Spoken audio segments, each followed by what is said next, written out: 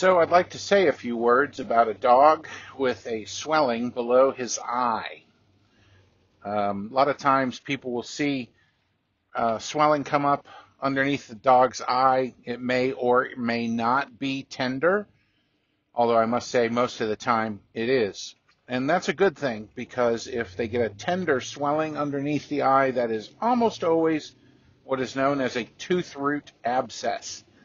That's a bacterial infection at the base of the tooth that's up in the roots of that tooth, and it's the maxillary premolar.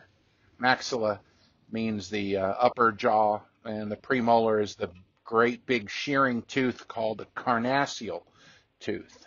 Hopefully I'll have a picture of a carnassial tooth I can show you, but tooth root abscess is the abscessation of the roots or root of the carnassial tooth, and it causes a hard but painful swelling underneath the eye on the side that's affected. So what do you do about it? Well, it's not an easy thing. So I kind of have a practice protocol, and owners can change that. I'll explain what that means. What I typically will do when a dog comes in with that swelling, especially if it's tender, is I will assure them that it is a tooth root abscess. If the swelling is not tender, it's not so easy to say that, because cancer can be a thing. Cancers in the maxilla of dogs are not that rare. As oral tumors go, that would be the more common place for them to show up, would be in the maxilla around the premolar. But if it's tender, I'll tell them that it is a tooth root abscess, and we'll try an anti-inflammatory, usually non-steroidal, and we'll try an antibiotic to bring the swelling down, killing the germs there. And that works 95% of the time.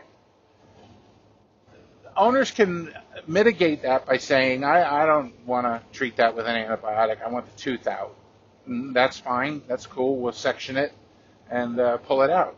Cut the tooth into 3 pieces and pull each of the roots out individually. That's how you do it. And that gets rid of the problem. The majority of clients, though, they'll say, let's go ahead with the antibiotic and the anti-inflammatory, see how things go, and we'll take the swelling down. The dog will be comfortable, and the tooth will heal.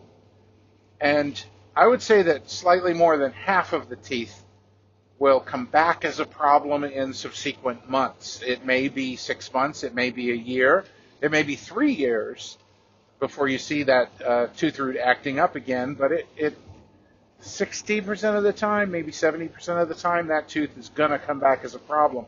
And what I tell the client is that the second time around, if it happens, is when you kind of need to pull that tooth, because it's showing chronicity and that it wasn't just a one-time thing. And so that would be, if it shows up a second time, that would be the time that I would go ahead and extract that tooth. And then I can recall a case that came up a second time, and I was talking with the client, and I said, well, we talked about if it happens again that we should go ahead and pull the tooth. And they had relatives coming in to town, and things were going to be really busy for a holiday, and they were like, well, can we just treat one more time with an antibiotic and an anti-inflammatory? And I was like, sure, that it's expedient and effective, and yeah, so we did, and it went away. I mean, it came back 6 or 8 months later, and we went ahead and removed the tooth. But all I'm saying is that you don't have to pull the tooth as long as it's coming under control and becoming comfortable with other treatments. And then there's dogs that are 14 years old that the owner naturally does not want to spend a considerable sum of money having a tooth out of that nature, and they will treat with the antibiotic and the Deramax or non-steroidal anti-inflammatory every 6 months or whenever it shows up, and that's fine too.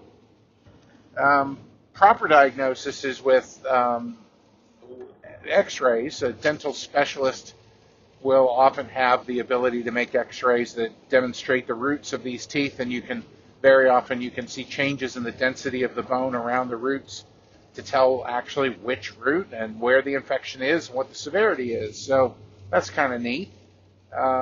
I like dental specialty work, and I refer there when finances permit. Removing a carnassial tooth isn't always a dental specialist kind of a job, but if you want to be absolutely sure that the roots are out, they can confirm that radiographically, and it's kind of nice. It's also $1,500 or more for that, and so a lot of clients are they choose a more expedient removal with a regular vet, and that's fine too. Anyway, so I just wanted to address the subject of the swelling underneath the eye and the difference between a painful swelling and a non-painful swelling, wherein the painful swelling is usually a tooth root abscess and a non-painful swelling stands to be potentially a cancer, merits a little bit more of a diagnostic workup, maybe even a sedated exam.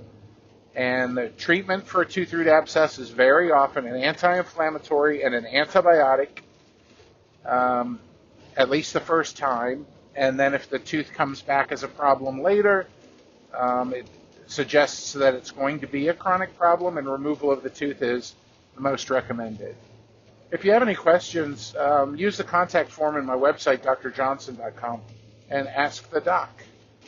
Thank you for your kind attention.